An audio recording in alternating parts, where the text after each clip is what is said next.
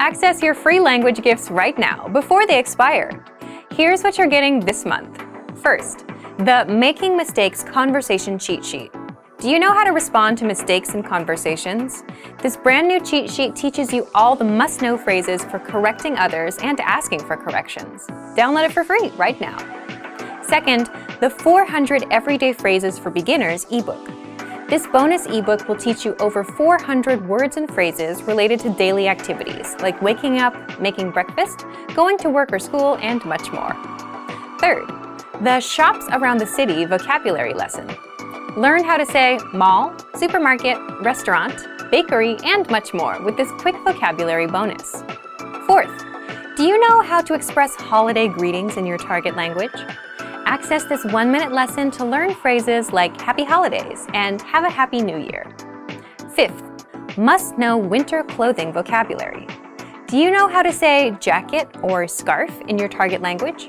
If you don't, this next 1-minute lesson will give you all the words you need for winter clothing. Sixth, free audiobooks.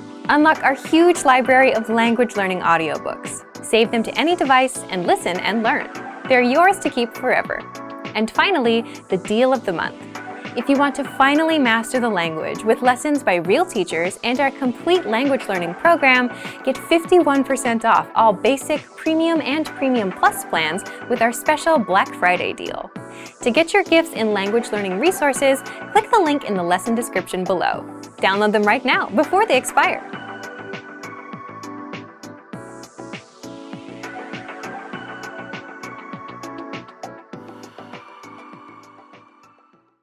Hey everyone! Welcome to the Monthly Review, the monthly show on language learning, where you discover new learning strategies, motivational tips, study tools, and resources. By the way, all the lessons and bonuses you're about to see can be downloaded for free on our website. So click the link in the description right now to sign up for your free lifetime account. Okay, today's topic is how to deal with missed language goals and failure. Have you ever failed to reach a goal? If you're planning on learning a language as your 2021 New Year's resolution, or if you just want to know how to get back up and recover from language learning failure, then you'll like this episode. So keep watching. But first, here are this month's new free lessons and resources. First, the Making Mistakes Conversation Cheat Sheet. Do you know how to respond to mistakes in conversations? This brand new cheat sheet will teach you all the must-know phrases for correcting others and asking for corrections. Download it for free right now. Second, the 400 Everyday Phrases for Beginners ebook. This bonus ebook will teach you over 400 words and phrases related to daily activities like waking up, making breakfast, going to work or school, and much more. Third, the Shops Around the City vocab lesson. Learn how to say mall, supermarket, restaurant, bakery, and much more with this quick vocabulary bonus. Fourth, do you know how to express holiday greetings in your target language? Access this 1-minute lesson to learn phrases like Happy Holidays and Have a Happy New Year. Fifth, must-know winter clothing vocab. Do you know how to say jacket or scarf in your target language? If you don't, then this next 1-minute lesson will give you all the words you need for winter clothing. To get your free resources, click the link in the description below right now. They're yours to keep forever. Okay, let's jump into today's topic. How to deal with missed language goals and failure. If you've ever set a goal, you've probably dealt with failure. A lot of people set goals around January, when they set their New Year's resolutions. If you're planning on setting a resolution to learn a new language in 2021, you'll want to pay attention. Now, in this video, when we say failure, we mean you set a goal, but you don't reach it. For example, if the goal was learning 100 words in a month, either you learned some words, meaning you took some steps, or you did nothing at all, meaning you learned 0 words. Failure usually happens for one of 2 reasons. One, you set an unrealistic goal that's too hard for you or your routine or your lifestyle. For example, learning 1,000 words in a month can be overwhelming. Or 2, it could be for reasons outside of your control. Maybe you got sick, or you're busy at work and have no time, or you're moving. Life can get in the way. So, how do you deal with failure? Do you feel disappointed? Do you quit? Do you keep trying? Leave us a comment and let us know. But if you want to succeed with your future language goals, you'll need to change your outlook on failure and learn how to recover. So, here are 5 ways to deal with missed goals. 1. Ask yourself, is this outside of my control or inside of my control? For example, you could be moving, you might have overtime at work, you may get sick, and life might just get in the way. These situations are outside of your control, so there's no need to blame yourself. If they were inside your control, it's likely you set a goal that was too hard or simply unrealistic for your current lifestyle. Why ask this? If the situation is outside of your control, you should keep on going. If the situation is within your control, you can work on fixing it, and we'll tell you how in just a bit. Second, if you feel disappointed about a missed goal, which is normal, use that feeling as motivation. Don't stop your language learning journey just because you're feeling disappointed. Third, understand that this isn't the last time you're going to fail. There'll be goals that you'll hit, and there'll be goals that you miss. That's just a fact of life. And in a way, that's good news because you'll get used to failing. You'll learn not to feel too bad about it, and you'll learn how to keep on going. Fourth, understand that as long as you spend time on the language, that's good enough. Goals are also meant to get you moving in a certain direction. So as long as you made some strides in the right direction, that's better than nothing. So if your goal was to learn 100 words, but you learned only 20, 20 is better than 0. You still started moving in the right direction. And if you didn't reach 100 this time, you can hit 100 in the future. It's just a matter of time.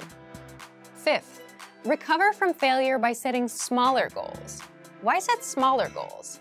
If you failed to learn 100 words, wouldn't it make sense to try that goal again? Or double up, punish yourself, and learn 200 to make up for lost time? In schools, when we miss homework, we have to make it up and stay on track with new homework. This doesn't make sense with goals. The reason is, if you fail again, it's because that goal is too far out of your reach. Either you yourself can't handle it, or your current situation, like being busy at work or having a private matter, doesn't give you much time. By aiming lower, you can at least get back on track to succeeding at reaching a goal. You're getting something done and you're getting your confidence back up. Because if you couldn't reach 100 words last time, chances are you won't reach it this time.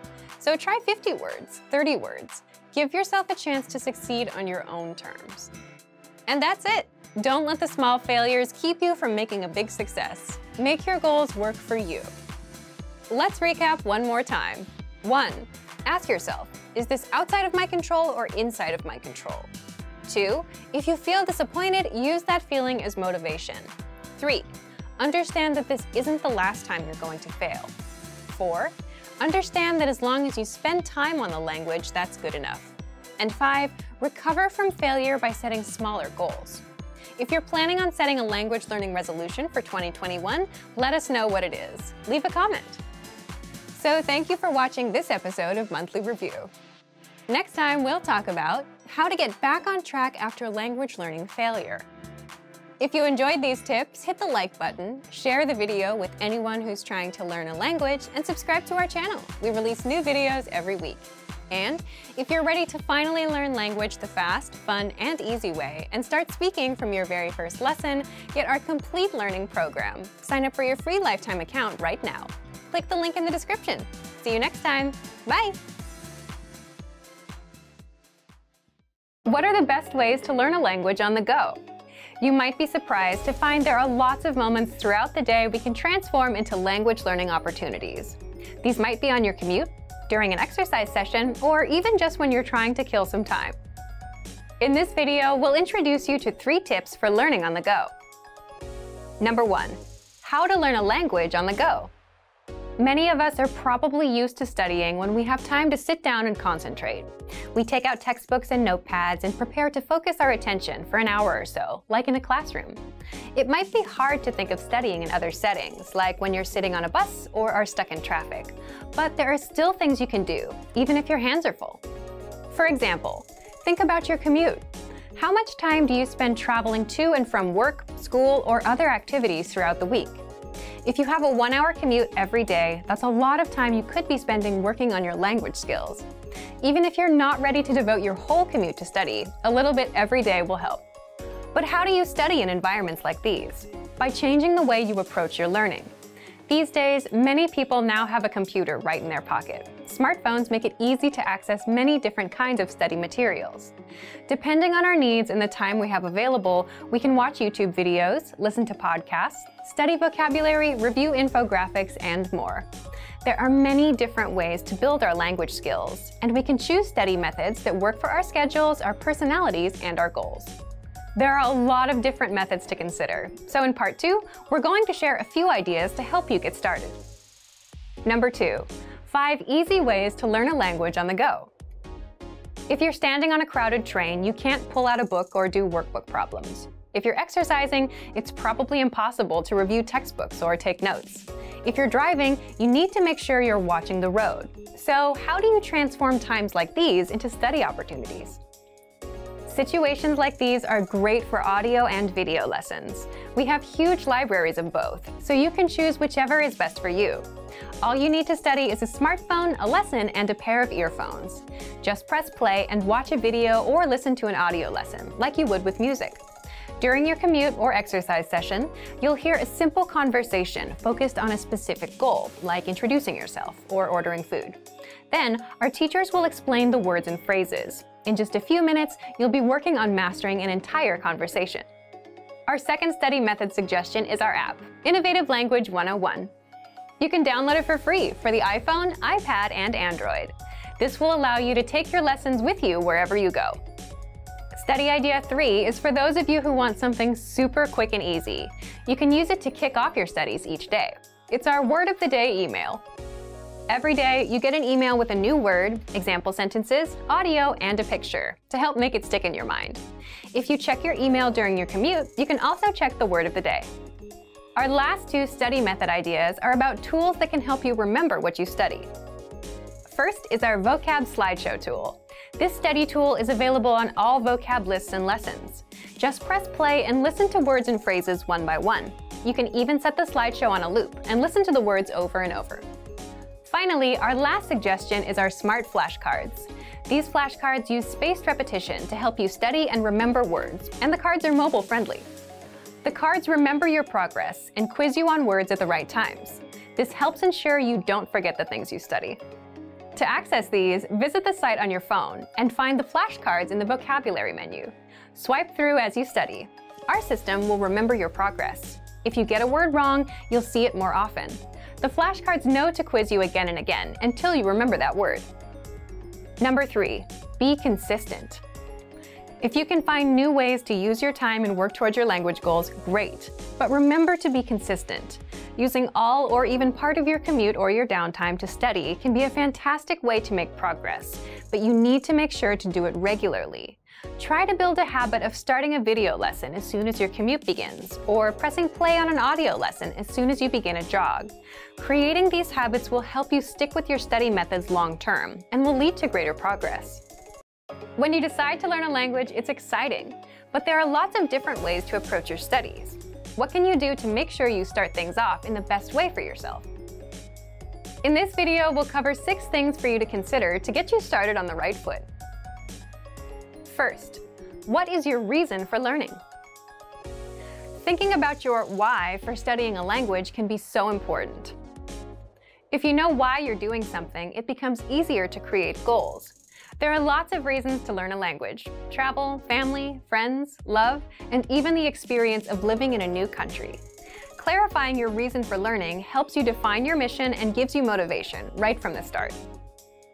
Some reasons for learning may be stronger than others.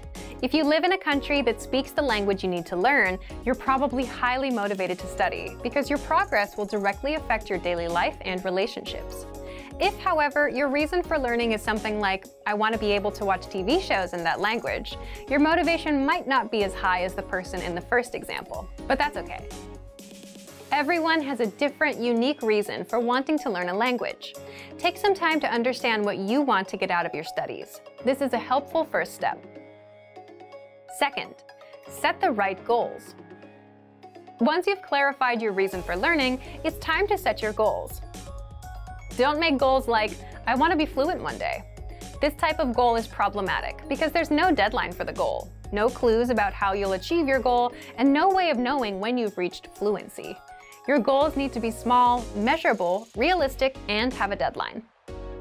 Try making monthly goals instead of yearly goals. Saying, "I want to be fluent one day," isn't helpful. Instead, make a goal like, be able to speak for 1 minute by the end of the month. A goal like this gives you a target, a skill to develop, and a deadline. You have 1 month to practice your speaking skills enough to be able to talk for 1 minute. You can set a timer and track how long you're able to speak. This is also a realistic goal. Learning enough to speak for 1 minute in 1 month is reasonable. You can even think of how you might reward yourself for achieving the goal. Third, reward yourself for achieving your goals. You can determine your rewards when you determine your goals. Rewards are powerful motivators. You should be working consistently towards your goals, but there will undoubtedly be times when the work isn't fun and you need something to push you through. When you come home after a long day of work or school on a rainy day, maybe the last thing you want to do is open a book and start studying. It's so much easier to turn on Netflix or scroll social media, but if you have a reward, you can use it as a motivator.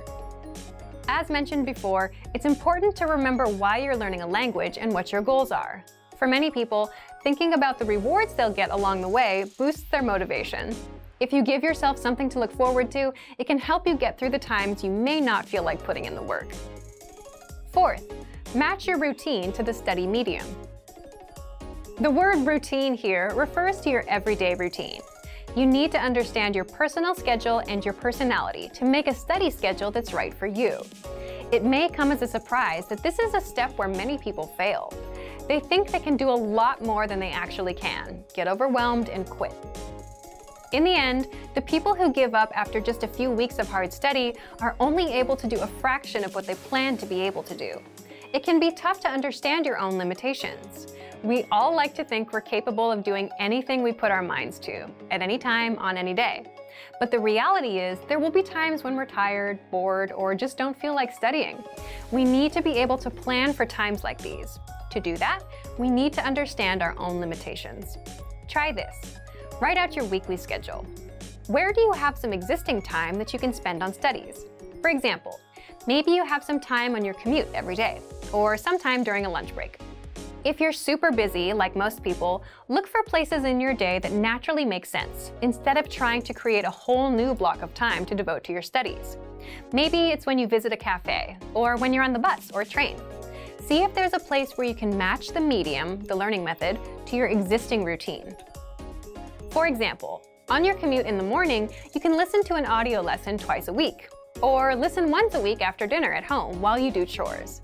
Break out some vocabulary flashcards during lunchtime. Maybe you can even find a weekend class. Which brings us to our fifth point. Fifth, anchor points.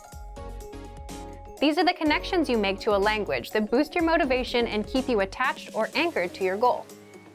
For example, maybe you have friends or relatives that speak the language. And if you're around them and you're exposed to the language, you're more likely to learn. If you don't know anyone who speaks the language, consider making a monetary investment, like a textbook or a learning program. By paying for something, you make a commitment to yourself to use it. Sixth, assessment. It's good to know where you are in your studies and determine if you're making progress. If you're not moving forward, maybe the methods you're using aren't quite right for you. Or maybe you need to find new ways to add studying into your routine to give you more opportunities to learn. But don't do assessments so often that you don't actually have a chance to learn. For example, if you take a test once and get a score you're not happy with, don't immediately take the test again. Give yourself time to study and develop your skills more. Then you can come back and try again. Assessment is a great way to keep yourself on track, but don't let tests take over your studies. In this video, we talked about 6 things to consider when you start learning a language. Figure out your reason for learning, set good goals, and choose rewards. Have anchor points, and make sure to match your routine with the medium of study. And finally, make sure you have the proper approach to assessment of your progress. What was the last new word or phrase you learned? Do you remember? If you can answer this question, then you're using a very important skill for language learning. It's called active recall. Keep watching to learn more about how powerful it is. In this video, we'll cover the best ways to study and remember. So, what is active recall? Active recall is an important part of learning and actually remembering what you've learned. Essentially, it means forcing yourself to remember what you've learned. For example, Let's say you're reading a textbook and you learn a new word like hello. Reading is a passive activity. That word or phrase won't last very long in your memory.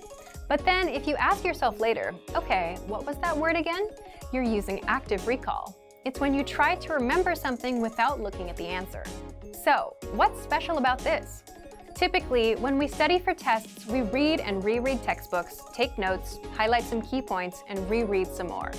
But with this style of studying, you're still looking at the answers and simply reviewing them, right? It's essential that you also study by forcing yourself to remember. Doing this helps improve your memory. So, how do we apply this to language learning? What are some tricks that you can use to actually remember what you study? First, try using quick recall. Let's start simple. Tell us in the comments, what was the last word or phrase you learned in your target language? Second, quiz yourself right after studying. After you finish a lesson, ask yourself, what did I learn in this lesson? Go ahead and write down as much as you can remember. You can also ask yourself, what grammar rule did I learn here? Or what was the conversation? And try and recall the dialogue.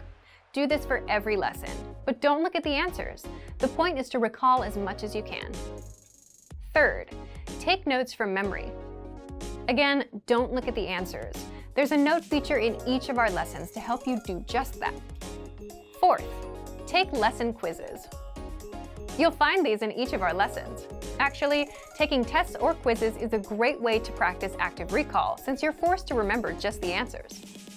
Fifth, use spaced repetition flashcards to master words and phrases. Spaced repetition flashcards quiz you on words, and you have to mark whether you know them or you don't. If you know the word, you'll see it again in a few days. And if you don't know a word, you can flip the card and get the answer, but you'll get quizzed on it again and again until you get it right. Sixth, do assignments. If you're a Premium Plus user, you get weekly assignments from your teacher, and these test you on listening, reading, speaking, and writing. These are all ways to use active recall throughout your language learning to make sure you remember everything you study. Great work! Here's a reward. Speed up your language learning with our PDF lessons. Get all of our best PDF cheat sheets and ebooks for free. Just click the link in the description.